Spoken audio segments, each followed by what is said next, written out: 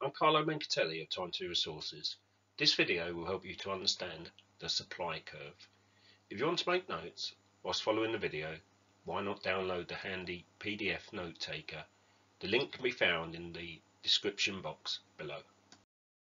The supply curve shows the quantity supplied for a good or service at any given price over a period of time.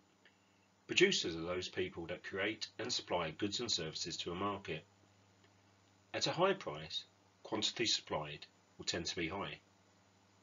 As price starts to fall, quantity supplied will decrease. We can illustrate this diagrammatically. As the price of a product rises, quantity supplied will increase. At higher prices, firms are more likely to be able to cover their costs and therefore make a profit. As the price of a product decreases, quantity supplied will also decrease. At a lower price, some firms will be unable to cover their costs. Firms are unlikely to produce if they are making a loss, particularly in the long term. Higher prices therefore provide an incentive for firms to expand production.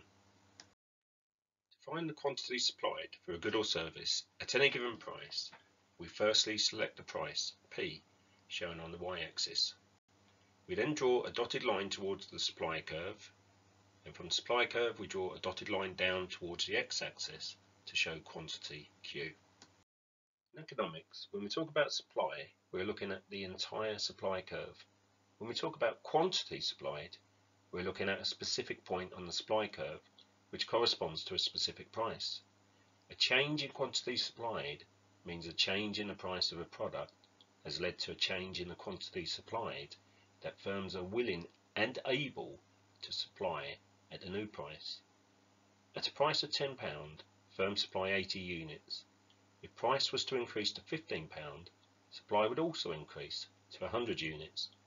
This is shown by a movement along the supply curve from 80 to 100 units. A change in any factor other than price that lowers the cost of production, such as a government subsidy, changes in productivity, or new technology, is shown by a shift in the supply curve.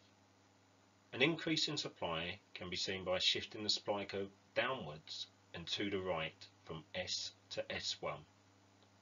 A decrease in supply can be seen by a shift in the supply curve upwards and to the left from S to S2.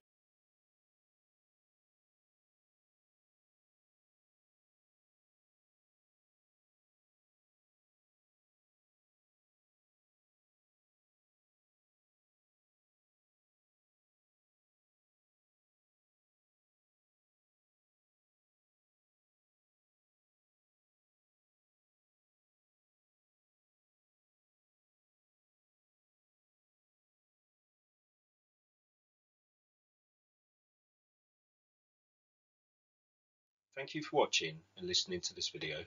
Demand and equilibrium are covered on separate videos. If you haven't already done so, why not subscribe to the Time 2 Resources YouTube channel now?